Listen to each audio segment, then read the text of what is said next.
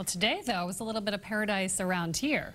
Very nice. We're in the midst of a decent weekend, but the less half of it, I guess, is coming on, right? Sunday's going to be worse, Pamela. That's good. Yeah, Sunday, it's not going to be too bad, but it's not going to be like what we had today, which was absolutely perfect. High temperatures in the 70s, lots of sunshine, low humidity. Can't ask for anything better here in New England for late spring. Showers, clouds return for your Sunday forecast and cooler temperatures with highs in the 60s. It's going to be a gorgeous week, though, once we get the showers out of here for Sunday, Monday, Tuesday, Wednesday, even towards the second half of the work week. Looking dry, not a lot of rain except Friday. Then a cold front approaches the area once again, just in time for the next weekend. So here's the calendar for May. We've been running above normal since we've started the month. 15 degrees above where we should be for this month so far. Still plenty to go with the days here, of course, but today we added another red square, and the next several days we may stay above average as high temperatures should be above the average high of 63 degrees at least. The big question is the morning lows, because we do have some chilly nights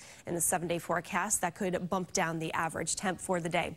Today's high in Boston, 76. The average is 63 degrees, and in all spots we were running warmer than normal. 70 in Falmouth, even 70 in Chatham, 66 degrees on Nantucket, and 74 degrees in Fitchburg. Temperatures now have cooled a few degrees. We're still holding with 70 in Boston, 65 Taunton, down to 63 degrees in Keene, but rather comfortable for this evening. Overnight lows in the 50s, and a very light southwest breeze will keep temperatures fairly steady, especially as we get into tomorrow. Temperatures not much of a change since the clouds will be in play, and that wind starts to take a turn, coming more onshore. Cooler on the coast, especially across the outer Cape and Islands, upper 50s for those highs, maybe low 60s.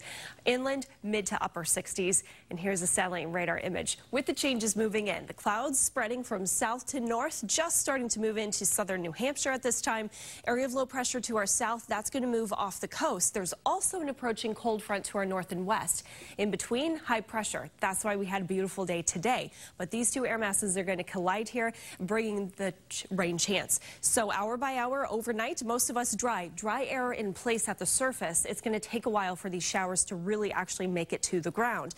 But by 8 o'clock, forecast models do have higher dew point temperatures, which indicate higher humidity levels, therefore some of that rain making it to the ground. Spot shower across Boston for the afternoon. Otherwise mostly dry, just very cloudy, mix of gray skies and some rain across the area. Some showers to the north and west of us, and then we split it here. More rain to the south and east. It's going to be a drizzly, rainy day across the south coast, Cape and Islands. Might even hear a rumble of thunder with a brief period of some heavy rain between 5 p.m. and 11 p.m. moving into the Boston area.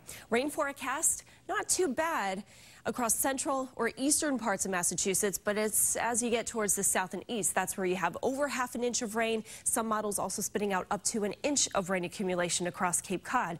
That's dependent upon who gets the heaviest rain shower. The patio is open at City Hall Plaza. I saw some pictures from this weekend. It looks fantastic. Well, Sunday there's a chance for a couple showers. 63 degrees for the temperature. Quite comfortable. The humidity will go up since our temperature will be lower for Sunday. After we get the rain out of here, Monday morning starting off with fog, then brighter in the afternoon, and we have a steady warm-up, low 70s Wednesday into Thursday, keeping it dry until Friday. Back to you. All right, Pamela, thanks.